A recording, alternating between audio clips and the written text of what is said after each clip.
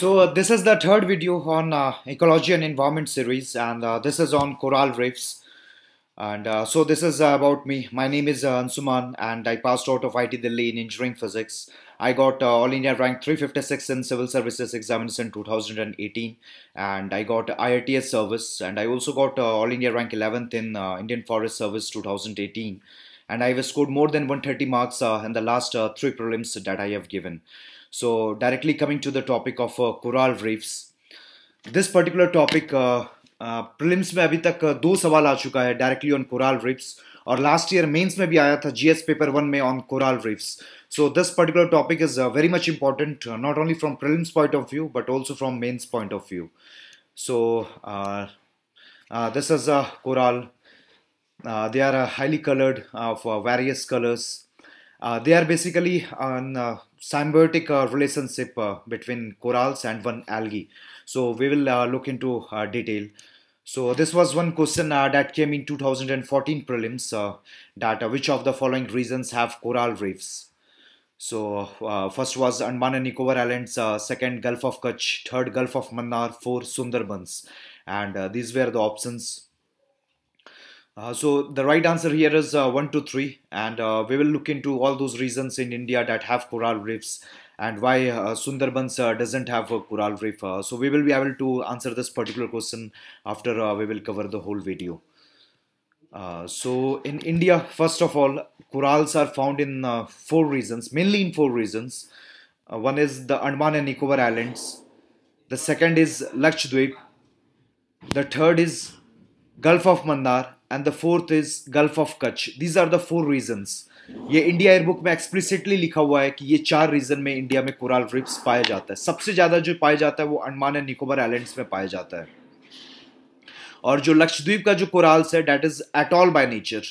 कोराल्स three types के होते हैं जो देखेंगे आगे वाले पर्टिकुलर आने वाले स्लाइड्स में. तो यहाँ पे जो लक्षद्वीप में जो कोराल पाया जाता है they are mainly atolls. So India में सुंदरबंस में यहाँ पे नहीं पाया जाता है. वो रीजन भी उसका ये है कि कोराल्स जो पाया जाता है वो हाई सैलिनिटी एरियाज में पाया जाता है. यहाँ पे सुंदरबंस में क्या होता है कि गंगा रिवर का माउथ भी यहाँ पे और ब्रह्मपुत्र रिवर का माउथ भी यहाँ पे है, तो काफी फ्रेश वाटर इस पर्टिकुलर रीजन में होता है. तो जिसके चलते क्या होता है that is not suitable for the growth of coral riffs. That is the reason why Sundarbans में कोरल रिफ्स नहीं पाया जाता है. ये चार रीजन में पाया जाता है. ये आपको ऑन फिंगर टिप्स पता होने चाहिए और याद होने चाहिए, क्योंकि जो मेंस में अगर सवाल जो आया था कि that was regarding how global warming is affecting the coral riffs formation. So definitely वो पर्टिकुलर जो सवाल था उसमें अगर मैप में अगर आप ये चार रीजन दिखा देते हैं इंडिया में कि कहाँ कहाँ कोरल रिफ्स पाया जाता है, देन डेफिनेटली कैन ऐड 1 और 1.5 marks extra to the marks that you will be getting. सो एक अंडमान निकोबार आइलैंड्स, दूसरा लक्षद्वीप, तीसरा गल्फ ऑफ मन्नार और चौथा गल्फ ऑफ कच्छ. सो सबसे पहले ये कोराल्स होते क्या हैं? They are basically living organisms, और वो साइम्बायोटिक रिलेशनशिप में रहते हैं. Bye साइम्बायोटिक relationship I mean that दो ऑर्गेनिज्म अगर इस साइम्बायोटिक रिलेशनशिप में रहते हैं that means both are benefiting each others. तो कोराल्स साइम्बायोटिक रिलेशनशिप में रहते हैं with an algae called जूज़ैंथेले algae. ये पर्टिकुलर नाम याद होना चाहिए क्योंकि this particular algae is very much important अगर आपको कोराल ब्लीचिंग का कंसेप्ट को समझना है. तो ये जो कोराल्स हैं ये पर्टिकुलर एल्गी को एक प्रोटेक्टेड इन्वायरमेंट प्रोवाइड करते हैं, और एल्गी थ्रू फोटोसिंथेसिस ये फूड जनरेट करता है और ये कोराल्स को फूड प्रोवाइड करता है. That is why both are benefited from the relationship, and that is why this particular relationship is symbiotic by nature. And these algae assist in the nutrient production through photosynthesis that I told you. And the symbiotic relationship give corals their beautiful colors. Corals का जो colour होता है basically इसी symbiotic relationship की वजह से होता है. अगर वो एल्गी के साथ ये पर्टिकुलर symbiotic relationship खत्म हो जाए तो डेफिनेटली कोराल्स का कलर भी खत्म हो जाएगा. मेनली वो जो कलर होता है वो एल्गी की वजह से होता है. और जैसे ग्लोबल वार्मिंग हो रही है, क्लाइमेट चेंज हो रहा है, ओशंस का टेम्परेचर बढ़ रहा है, उसके चलते होता क्या है कि जो कोराल्स का सिम्बायोटिक रिलेशनशिप होता है एल्गी के साथ वो रिलेशनशिप टूट जाता है. That is the reason why कि जैसे वो सिम्बायोटिक रिलेशनशिप टूटता है तो कोराल्स अपना कलर लूज कर देते हैं और they become white bye colour. That is the reason why it is said that climate change is leading to Koral bleaching. और जो एनिमल किंगडम होता है उसमें इन्वर्टिब्रेट्स का काफ़ी क्लासिफिकेशन है, लाइक आर्थ्रोपोडा, मोलस्क. तो उसमें कोराल्स जो होते हैं वो पोलिप्स ग्रुप में आते हैं. तो these are the things about कोराल्स. तो जो सबसे पहले ये देख लेते हैं कि कोराल्स किस कंडीशन में ग्रो कर पाते हैं, what are the ambient conditions that are requirement for the growth and particular living conditions for कोराल्स। जो डेप्थ होना चाहिए that should be minimum 50 to 60 metres. तो मिनिमम डेप्थ 50 मीटर्स होना चाहिए और जनरली 100 मीटर से नीचे वो नहीं पाए जाते हैं। उसका मेन रीजन होता है कि कोराल्स they need sunshine, they need sun rays, और 100 मीटर नीचे ओशंस में वो सनरेज की जो इंटेंसिटी होती है वो काफी कम हो जाती है। That is the reason why कि इसी डेप्थ में ये मिलता है। जो टेम्परेचर रिक्वायरमेंट होता है वो रफली 25 डिग्री सेल्सियस के आसपास होना चाहिए, between 23 degree Celsius and 27 degree Celsius. 25 degree Celsius is the most ambient temperature around which the more कोराल्स survive. और न्यूट्रिएंट्स प्रेजेंट होने चाहिए और एम्बिएंट सैलिनिटी होनी चाहिए। फ्रेश वाटर एरियाज में कोराल्स ग्रो नहीं कर सकते हैं, वो साइम्बायोटिक रिलेशनशिप टूट जाती है। और that is the reason why कि जो सुंदरबंस का एरिया वहां पे सैलिनिटी काफी कम है, because of fresh water coming from Ganga river and Brahmaputra river. तो जिसके वजह से कोराल सुंदरबंस में नहीं पाए जाते हैं। और यही कंसेप्ट वहां पे उस पर्टिकुलर जो क्वेश्चन आया था यहाँ पे यूपीएससी में 2014 में, यही कंसेप्ट चेक हो रहा था कि बेसिकली सुंदरबंस में गंगा भी है और ब्रह्मपुत्र भी है, तो यहाँ पे फ्रेश वाटर काफी ज्यादा हो जाता है near the mouth of Ganga and Brahmaputra इन सुंदरबंस, जिसके चलते यहाँ पे कोराल्स ग्रो नहीं कर सकते हैं। और ये 3 जगह तो होते ही हैं, ये आपको पता होना चाहिए बेसिकली कि इंडिया में कोराल्स कहाँ पाए जाते हैं, जिससे आंसर डायरेक्टली निकल जाएगा 1 2 3। तो ये बेसिकली एक डायरेक्ट क्वेश्चन था। अगर इंडियन बुक पढ़े तो आपको पता होगा, कोई एक इन्वायरमेंट की अच्छी बुक पढ़े तो आपको पता होगा, और डेफिनेटली अगर कंसेप्ट क्लियर है तो आपको ये पता चल जाएगा कि वो सुंदरबंस में नहीं मिलेंगे, because corals need ambient salinity to grow and survive. अब कोराल्स बेसिकली 3 तरह के होते हैं। One is fringing Koral, second is barrier Koral and third is atoll Koral. Fringing Koral होते हैं वो सी शोर के काफी नजदीक होते हैं। जो जनरली जो ओशन का जो कॉन्फ़िगरेशन होता है, तो जैसे ही हम कॉन्टिनेंट से ओशन की तरफ बढ़ते हैं तो ओशन फ्लोर पे सबसे पहले हमको कॉन्टिनेंटल सेल्फ मिलता है, फिर कॉन्टिनेंटल स्लोप मिलता है। तो कॉन्टिनेंटल सेल्फ में मैक्सिमम जो कोराल्स होते हैं वो फ्रिंजिंग कोराल्स होते हैं, और कॉन्टिनेंटल स्लोप जहां स्टार्ट होने लगता है, अगर कोराल्स वहां मिल रहे हैं तो उनको हम बैरियर कोराल्स कहते हैं। They are slightly away from the shore. और एटॉल्स जो होता है they are circular in shape. तो ये जो एटॉल कोराल है मेरे को लक्षद्वीप में मिलता है, और फ्रिंजिंग और बैरियर सबसे ज्यादा जो कोराल्स मिलता है वो फ्रिंजिंग और बैरियर टाइप्स के कोराल ही मिलते हैं। जो वर्ल्ड का सबसे बड़ा कोराल रीफ है that is the great barrier reef, जो ऑस्ट्रेलिया के क्वींसलैंड प्रोविंस में मिलता है, वो बैरियर कोराल है। नाम से ही पता चलता है ग्रेट बैरियर रीफ, तो वो बैरियर कोराल है। This is the picture of great barrier reef, the largest Koral reefs in the world, और ये क्वींसलैंड प्रोविंस में आता है ऑस्ट्रेलिया के। ये पर्टिकुलर एरिया ऑस्ट्रेलिया का ये पर्टिकुलर एरिया ये क्वींसलैंड कहलाता है। और ये जो पर्टिकुलर एरिया ये ग्रेट बैरियर रीफ है, तो ये सी शोर से थोड़ा दूर है। अगर नज़दीक होता तो ये फ्रिंजिंग कोराल होता, थोड़ा दूर है इसलिए बैरियर कोराल है, और इसका नाम है ग्रेट बैरियर रीफ। और यहाँ पे नज़दीक में जो सी है वो that C is called the Koral सी। अब कोराल्स का इंपॉर्टेंस क्या है? Then first importance is that it provides a protective barrier against erosion and storm surge. तो सी शोर के आसपास काफी ज्यादा कोस्टल इरोजन होता है because of the waves, because of the tides, और बिकॉज ऑफ स्टॉर्म सर्जेस। तो ये एक नेचुरल बैरियर की तरह एक्ट करता है। तो जो वेव्स की वेलोसिटी होती है वो काफी कम हो जाती है, and as a result of which जो एरियाज में कोराल्स मिलते हैं वहां पे कोस्टल इरोजन काफी कम होता है, and they are also the source of nutrients for other species. तो जो एल्गी होता है जो न्यूट्रिएंट्स प्रोवाइड करता है, जो फोटोसिंथेसिस के थ्रू फूड प्रोड्यूस करता है, वो केवल कोराल्स को न्यूट्रिएंट्स नहीं प्रोवाइड करता, बाद बाकी और डिफरेंट मैरीन ऑर्गेनिजम्स को भी डिफरेंट स्पीसीज को भी वो न्यूट्रिएंट्स प्रोवाइड करता है। And they also act as spawning grounds for many species. Bye spawning grounds I mean breeding grounds. Many species come to the areas where coral reefs are found and they breed there. And they also provide substrate for the mangroves. Mangroves भी वो particular species है जो saline environment में ही grow कर सकता है, और काफ़ी सॉल्ट्स और न्यूट्रिएंट्स की भी ज़रूरत होती है मैंग्रोव्स को। तो कोरल रीफ्स वो सबस्ट्रेट या न्यूट्रिएंट्स प्रोवाइड करता है मैंग्रोव्स को भी। तो अब ये देख लेते हैं कि बेसिकली थ्रेट क्या आ रहा है कोराल्स के ऊपर। जो मेंस में जो पर्टिकुलर सवाल आया था वो इसी थ्रेट के ऊपर था। जो मेजर थ्रेट है वो ग्लोबल वार्मिंग और कोरल ब्लीचिंग का है। ग्लोबल वार्मिंग और क्लाइमेट चेंज की वजह से हो क्या रहा है कि ओशन का जो वाटर टेम्परेचर है वो बढ़ रहा है, और रफली जो कोराल्स का जो एम्बिएंट टेम्परेचर होता है that is around 25 degree Celsius. तो ग्लोबल वार्मिंग की वजह से मे बी वो 27 28 up to 30 degree Celsius oceans का टेम्परेचर ऑन एन एवरेज बढ़ जा रहा है। तो अगर 30 डिग्री सेल्सियस ओशन वाटर का टेम्परेचर हो जा रहा है तो जिसके चलते होता क्या है कि कोराल्स और एल्गी के बीच में जो साइम्बायोटिक रिलेशनशिप है वो टूट जाती है, and that leads to the whitening of the कोराल्स, and this particular phenomena is called Koral bleaching, and that is very much detrimental to this biodiversity of corals. Roughly जो corals होते हैं they have more species even as compared to the rainforests in the tropical areas. Tropical areas में जो rainforest है उसमें जितने species है different varieties है उससे ज़्यादा varieties corals में होते हैं, और पर्टिकुलरली ये ट्रॉपिकल एरियाज में ही पाया जाता है। Maximum it is in the areas of Australia and Philippines. More than even 40% of corals are found in the region of Australia and Philippines. तो ये कोराल ब्लीचिंग काफ़ी ज़्यादा थ्रेट कॉज कर रहा है कोराल्स को, और केवल वहाँ के कोराल्स को नहीं, ग्रेट बैरियर रीफ में तो ये देखा ही गया है। इंडिया के जो कोराल्स हैं इन लक्षद्वीप एंड अंडमान निकोबार, वहाँ पे भी कोराल ब्लीचिंग का फिनोमेना काफ़ी एक लार्ज स्केल पे पाया जा रहा है, and that is mainly because of global warming, because the ocean temperatures have risen up to 30 degrees Celsius.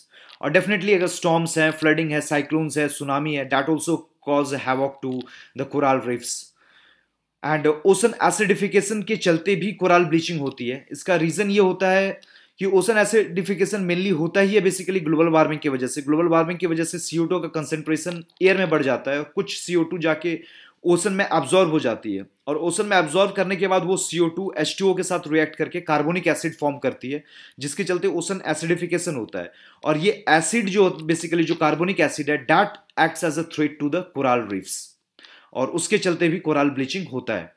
और डेफिनेटली कोस्टल एरियाज में जहाँ पे बीचेज हैं और अगर इंफ्रास्ट्रक्चर का डेवलपमेंट हो रहा है, काफ़ी पॉल्यूशन हो रहा है, that definitely is also detrimental to कोराल्स, mainly because of water pollution. Plastics वहाँ फेंके जाते हैं, डिफरेंट न्यूट्रिएंट्स वहाँ फेंके जाते हैं, अनट्रीटेड न्यूट्रिएंट्स वहाँ फेंके जाते हैं, स्पेशली बीच एरिया में, इंडस्ट्रियल एरिया, जो कोस्टल एरियाज में जो इंडस्ट्रीज हैं, जो टूरिस्ट स्पॉट्स हैं, बीचेस हैं, या इवन कुछ माइनिंग एरियाज भी हैं कोस्टल एरियाज में, तो उसके चलते पॉल्यूशन होता है। Definitely that becomes a threat for the कोराल्स। और definitely unregulated tourism is also reason. Tourism in itself doesn't create that much havoc, लेकिन उसके चलते क्या होता है, सारी एसोसिएटेड इंडस्ट्रीज होती हैं, इंफ्रास्ट्रक्चर डेवलप होता है, और इवन फिर जो वेस्ट जनरेशन होता है वो अगर अनट्रीटेड वेस्ट वहाँ अगर फेंक दिया जाता है, that definitely also is a great threat to कोराल्स। और ये मेनली अगर टूरिज्म को अगर रेगुलेट करना है तो जो सीआरजेड रेगुलेशंस होते हैं नियर द सी शोर, तो उसका अगर वायलेशन नहीं होता है तो काफ़ी ज़्यादा बेनिफिशियल होगा, लेकिन सीआरजेड का वायलेशन, सीआरजेड रेगुलेशंस का वायलेशन काफ़ी ज़्यादा होता है, जिसके चलते जो टूरिज्म है दैट इज मेनली अनरेगुलेटेड, और वेस्ट वाटर की डंपिंग, प्लास्टिक की dumping, that creates a havoc for the कोराल्स। और ये जो सीआरजेड रेगुलेशंस हैं ये लागू होते हैं बेसिकली नियर द सी शोर, और ये this is the coastal regulation Jones, coastal areas के लिए रेगुलेशंस होते हैं, और this particular regulations are under the environment protection act of 1986।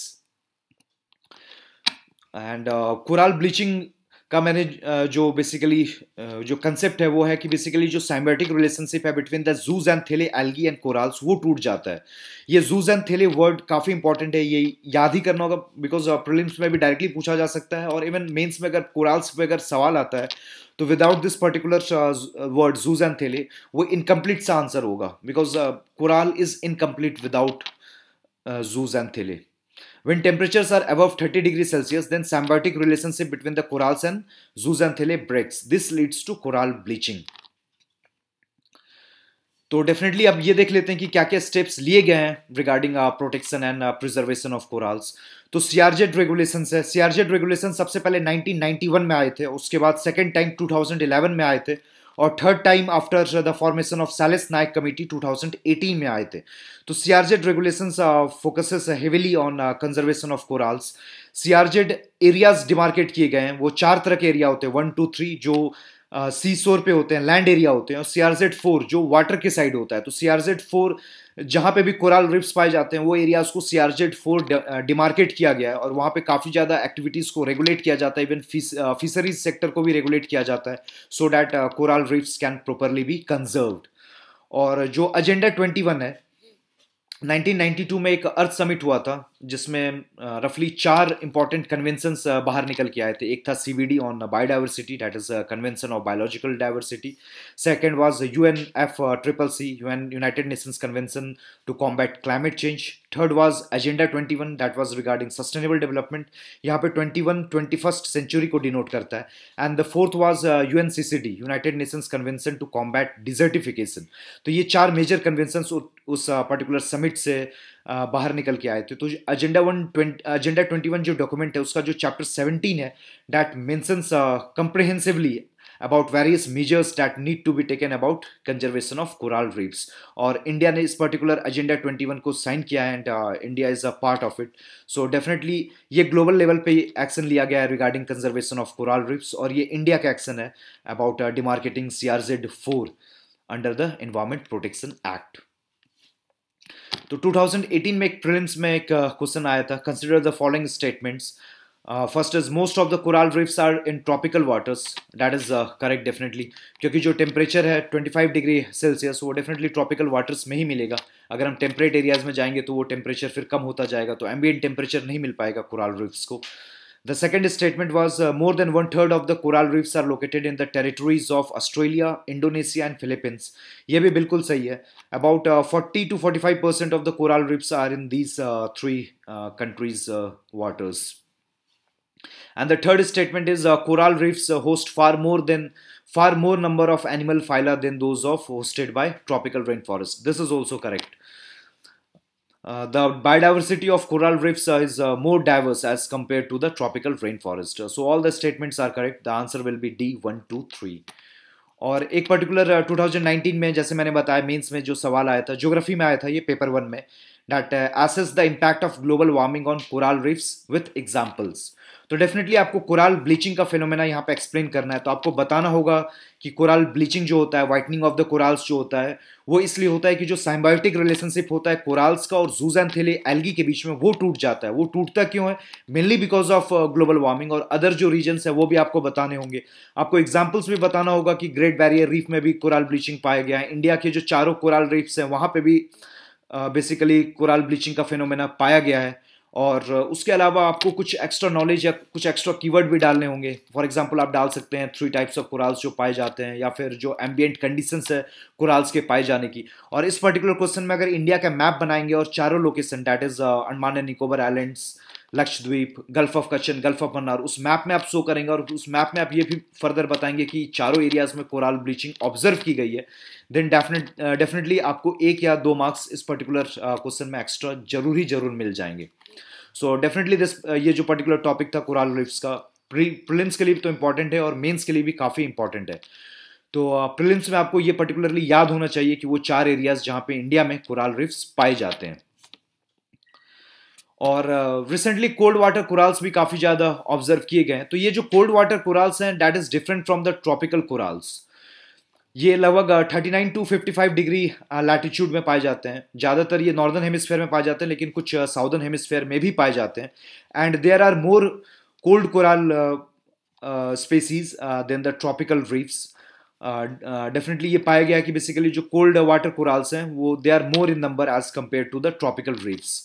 और जो लार्जेस्ट कोल्ड वाटर कोरल्स, जैसे लार्जेस्ट ट्रॉपिकल कोरल रीफ जो था वो ग्रेट बैरियर रीफ था इन क्वींसलैंड प्रोविंस ऑफ ऑस्ट्रेलिया। उसी तरह जो largest cold water coral reef है that is the रॉस्ट reef of Norway. तो ये पर्टिकुलर क्वेश्चन भी may be on cold water corals UPSC in coming years पूछ सकता है, तो that definitely should be known to you. So this is the end of the video. So thank you for watching.